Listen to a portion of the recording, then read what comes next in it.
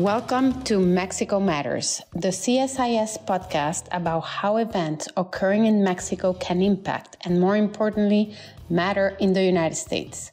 I am Mariana Campero, non-resident senior associate of the Americas program at CSIS and the former CEO of the Mexican Council on Foreign Relations, COMEXI. According to the State Department, in 2022, there were 1.6 million U.S. citizens living in Mexico. Contrary to public perception, very few of which are retirees, and the numbers keep growing. In fact, in 2022, there were 70% more Americans than before the pandemic. And to speak with us about what is motivating thousands, not only of Americans, but also people from all over the world, to migrate to Mexico, and what it is like to live, work, or own a business, that it is my pleasure to welcome Travis and Tamanna Bembenek, owners of the Mexico News Daily, a growing English language Mexican newspaper. Travis, Tamanna, welcome to Mexico Matters. We know thousands of stories of Mexican migrants moving to the U.S., both legally and illegally, and how their presence is impacting local communities. In fact, I am one of them. I am a legal migrant in the United States. However, very few people know about the other side of that coin, right? That is, what is the story of the millions of Americans living in Mexico? Travis, Tamanna, could you please tell us a little bit about what is called the American diaspora and what motivated you to migrate a few years ago? First of all, thank you, Mariana, for having us on the podcast. We truly appreciate it. Maybe I'll just answer the second question first and then go into your first question. To start with, I'll tell you a little bit of my story. Travis and I both have stories, respective stories in terms of how we decided to migrate. And the funny thing is, I've been an immigrant twice in this regard. I was born in India, migrated to the U.S., and then, of course, now being an immigrant here in Mexico. But, when the pandemic hit 4 years ago, the pandemic provided me kind of the space to reevaluate my life. And for me, it was really much needed. My work life was intense. I loved my work, but I was working for a multinational European company, lots of travel. One could say my life was pretty hyper efficient, but I was also pretty burnt out by that. Later, of course, I realized that efficiency has a price. So I knew that it was time to really make a change. And for me, that really meant that it was time to get uncomfortable. And Mexico has always been my favorite place to vacation and also to explore. So during the pandemic, we started spending a lot of time in Mexico, but also I am a geek. I love learning, and of course, I also love working, but I wanted to do something that was rewarding for me and also allowed me to give back. And so Travis and I, while we spent time in Mexico, started discussing kind of what kind of challenge did we want to take on, because I really did want to keep learning, do problem solving, and that's how kind of we came on to Mexico News Daily. Maybe Travis, you want to jump in? Yeah, I think so. As you can tell from Tamanna's story, the motivations of each of the immigrants coming to Mexico are different and unique. As Mariana, you said, there's 1.6 million. I've heard numbers as high as 2 million. Right, but I think it's sort of hard to really pin it down, right? It is. And so I think one of the interesting things we've observed over the years of spending time in Mexico, and especially recently, is how the motivations of the immigrants seem to be expanding. So whereas I would say, maybe 10 years ago, a lot of the motivation was a lower cost of living, great weather, and potentially a nice place to have a second home or to retire. Over the last few years, and it was happening before the pandemic, but I think it's accelerated during the pandemic and afterwards, is really people coming for a lot of different reasons. So we see families coming more and more often, coming here because they're looking for a different experience to raise their children. We see digital nomads, younger people coming either to work remote or to start their own business and be entrepreneurs in Mexico. And then, of course, we see an increasing flow of people coming to retire either early or retire kind of at the normal retirement age, or just to have a second home. Travis, I read that only about 3 to 6% of Americans living in Mexico receive a social security check. So, in fact, contrary to public perception, only very few are retirees. And as your story indicates, people are coming for different reasons, right? A lot of them are coming in search of a better quality of life, but also, as you guys, people are coming for business opportunity. What is really the profile of this American diaspora? That's a great observation and great question. And again, I think it's really changing and evolving. So Tamanna and I do spend a lot of time traveling throughout the country. We live in the middle of the country in a little town called San Miguel de Allende right now. Yeah, And gorgeous. and what we see is that whether it's the beach communities of the Pacific coast, the beach communities of the Caribbean, the big cities in the center part of the country, people really are coming, like you say, much more than in the past, not to retire, but to start a new chapter in life, right? And that's what Tamanna talked about at the beginning. They're coming again to start a business, to try something new, to follow that passion in art or writing or photography that they've always dreamed of. You just spoke about digital nomads or remote workers. Since the pandemic, Mexico certainly became one of the most popular destinations for this cohort. But they have a very different budget, and they're certainly impacting prices of rents, restaurants, and other cultural elements. In fact, it's really interesting because walking around certain neighborhoods or cities in Mexico, you can hear English or French or Italian, Indian, and even Chinese. That is really cool, but it also comes at a cost, right? How is this gentrification being received by locals?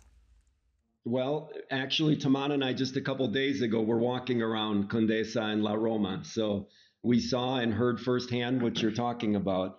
And like you say, it's not just English that you hear. You really do see and hear people from all over the world now coming to Mexico. And I think to answer your question specifically of how that's being received by the locals, I think as in any case where there's a large influx of a population coming into an area, there's good and bad, right? So much is written in Texas about all the Californians moving in and the good and bad that comes with that. Especially Austin. Exactly. You think of a city like Austin that's written about a lot and the impact. So I think it varies based on the community in Mexico. Where we are in San Miguel de Allende, there's a long history of immigration of Americans and Canadians and others coming to the city and contributing. Yeah, and contributing. I mean, San Miguel has a very long history of Americans contributing in making really San Miguel a better place. For sure. And so I think here, there's a great example in this city of immigrants really truly trying to be, I guess I'd say in quotes, good immigrants. And what I mean by that is people who truly try to respect and understand the community that they've moved into. There's a great degree of integration in this community between not only the locals who were born and raised here, but also other Mexicans moving from other cities to this community, and then obviously the foreign community.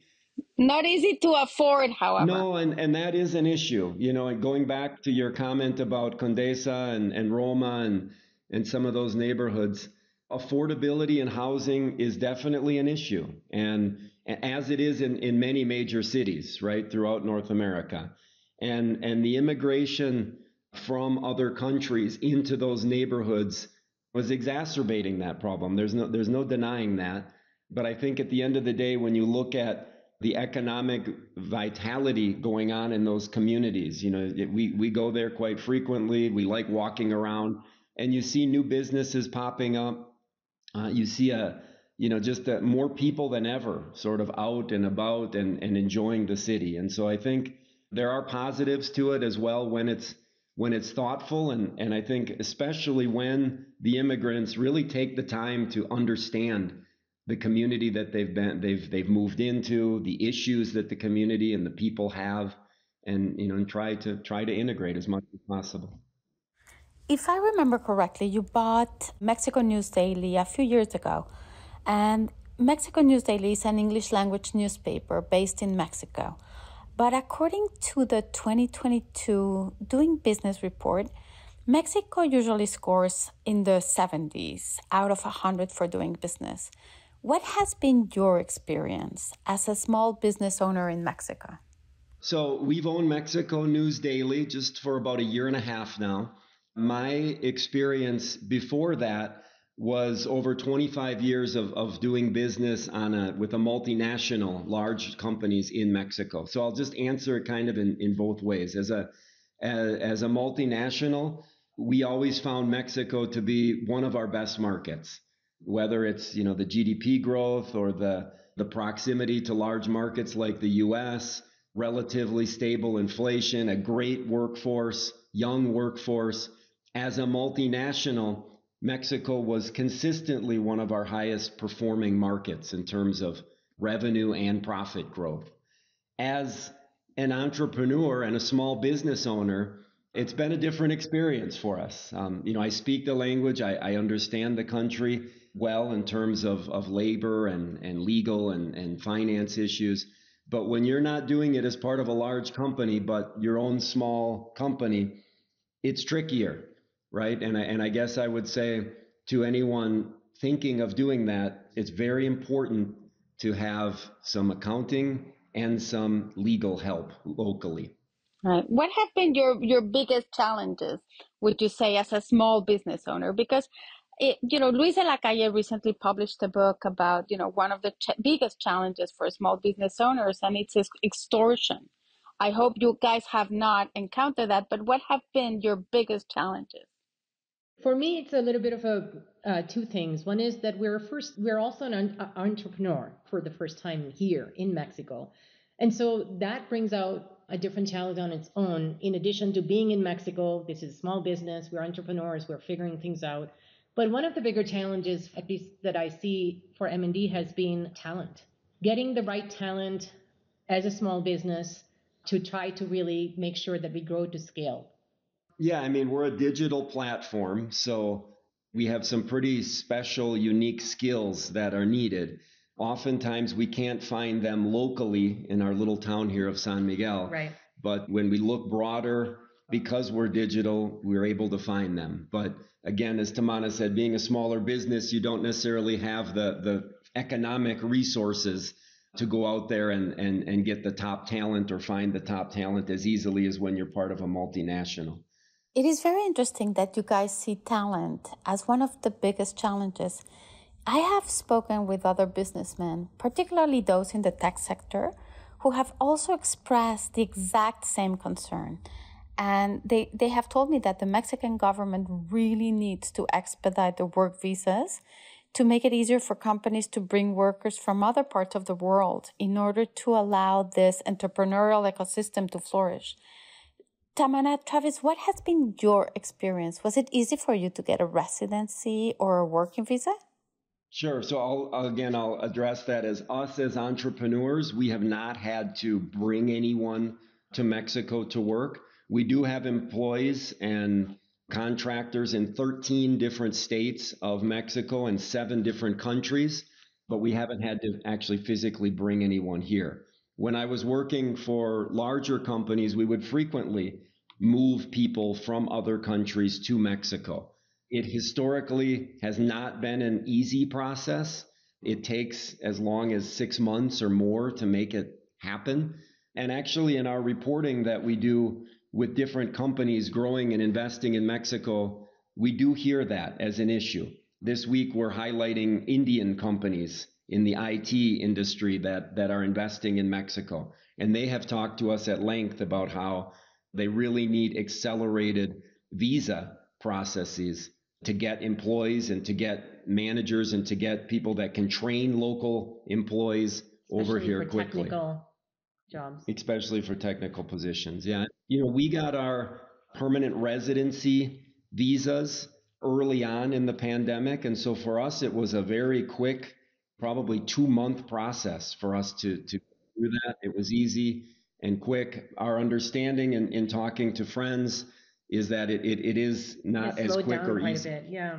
Right? There's been huge demand and the process has slowed down a bit as of late. We were sort of early movers in that regard. Exactly. God, you were certainly lucky to get it that fast. And we can only hope that the next administration will understand the importance and the opportunity for Mexico to be able to attract this type of talent. Tamanna, Travis, let me move into maybe a sensitive question. You bought an English-speaking newspaper at a time in which the industry is going through a big transformation. Moreover, in a country in which practicing independent journalism often amounts to a death sentence, in 2022 alone, a journalist was attacked every 13 hours, and the government of Mexico has failed to ensure security for reporters. Not only that, in fact, President López Obrador himself is known for insulting and defaming independent journalists. Are you at all concerned about your own security and that of your reporters? It's a good question. It's something we think about very frequently. We cover in our newspaper a lot of these incidents or terrible crimes against journalists. So we're very aware of it. That being said, we take some real steps within our team to make sure we don't have to lose sleep about this issue. And we do a couple things. And I think the first thing that's important is we try to just report on the news. So many times today you see the media mixing opinions and news.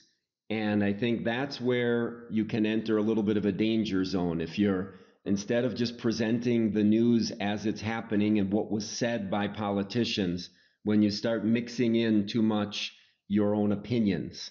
So we really do separate, and I think that's very unique in the media today. We separate the news from opinions. But I would also add that I think that we very early on spend a lot of time understanding our own value proposition to our readers and understanding what our readers are looking for. So we spent time, did market research, and we really were clear that we were not going to do investigative journalism. And one of the reasons being is that we feel that people are inundated with information today. And so the priority really for us is really connecting the dots for people so that they can digest the news properly and they can use the news to make educated, informed decisions for themselves.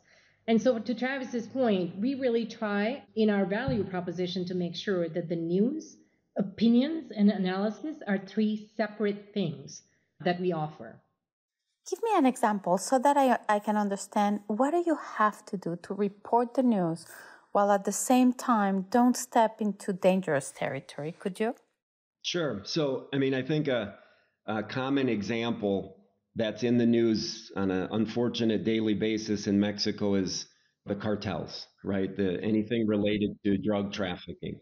So there's different ways to cover what's going on, right? And I think, as Tamanna was saying, we avoid what's referred to as investigative journalism. So we're not going to have people out on the street trying to get to the bottom of a story in that type of content. We just think the risk is too high. But we will cover things that the U.S. government is doing to try to improve the situation, the Mexican government, the dialogue that the governments are having, new developments in terms of investments in police force or ways to minimize. We just had an article yesterday about a big drug bust that took place. So we do cover it, but just like Tamanna said, we don't cover it from a trying to expose or uncover the unknown story. And again, we do that out of protection for our people.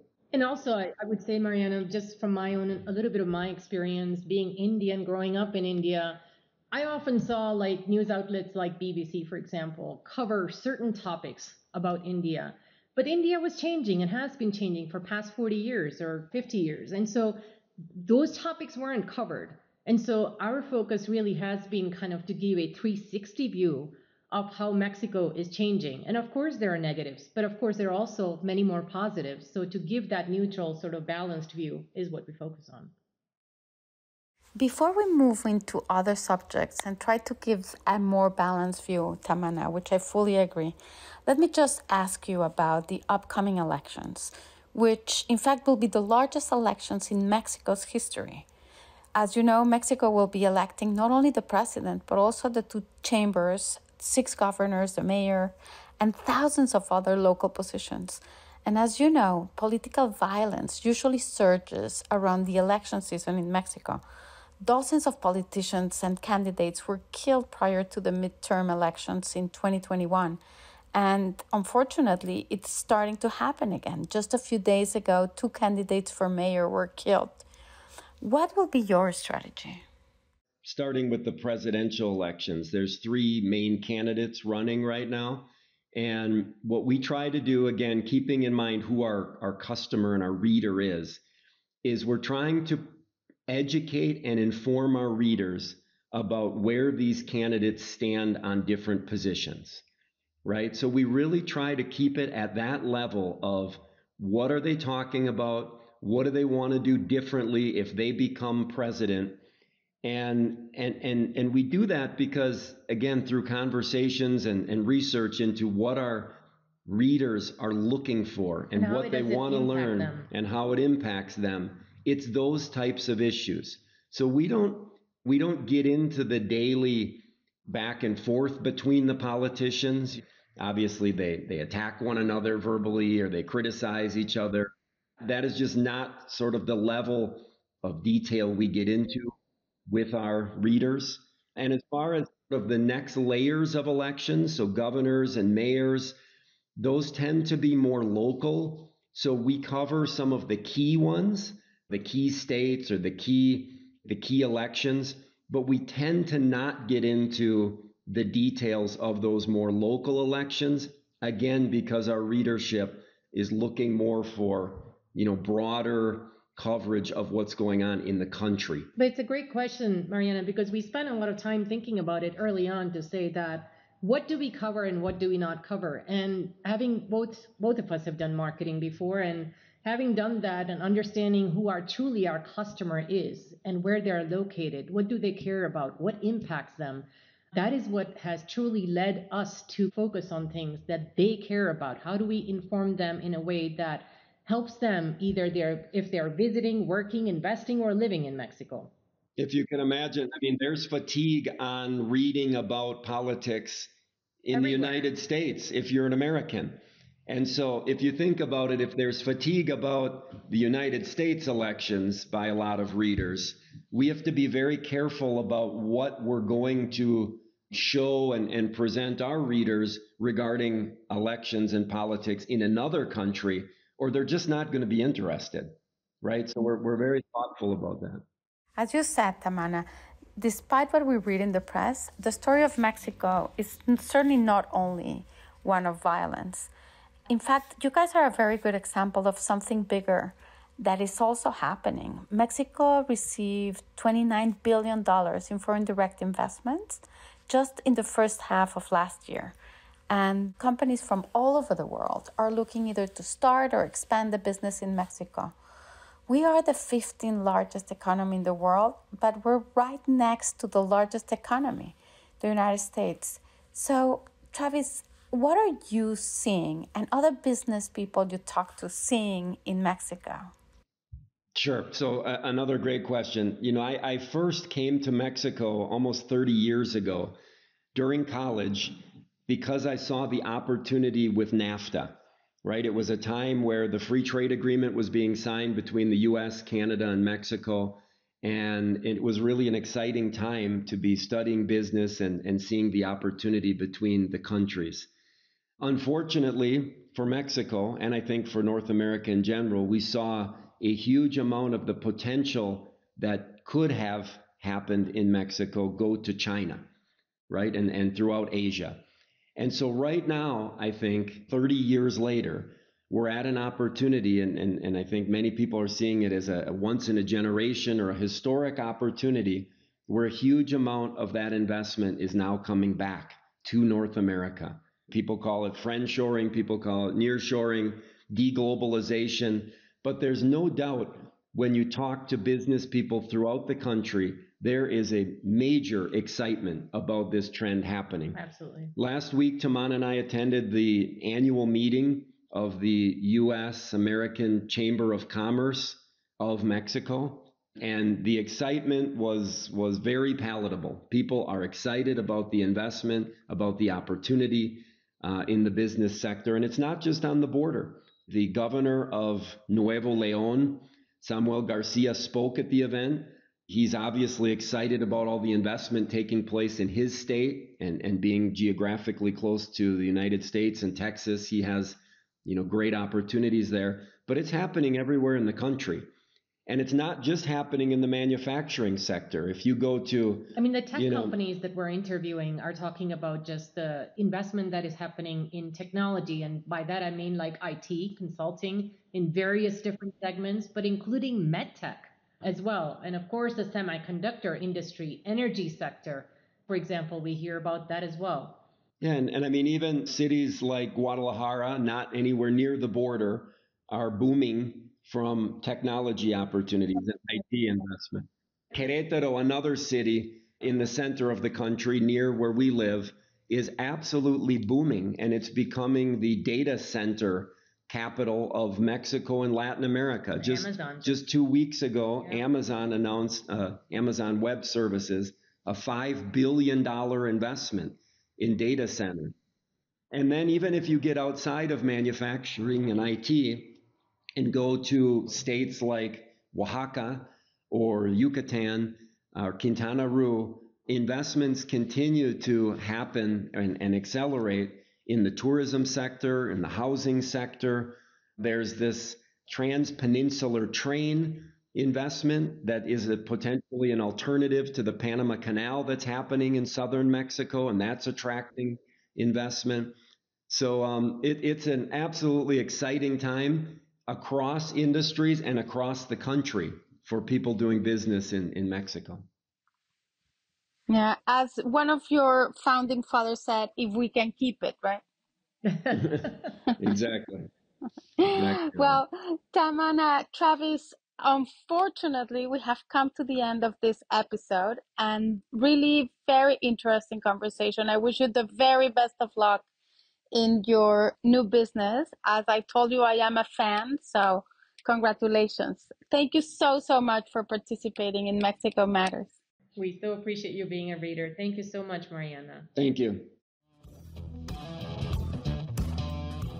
If you enjoyed this podcast, check out our larger suite of CSIS podcasts. From Into Africa, The Asia Chessboard, China Power, AIDS 2020, The Trade Guys, Smart Women, Smart Power, and more. You can listen to them all on major streaming platforms like iTunes and Spotify. Visit csis.org/podcasts to see our full catalog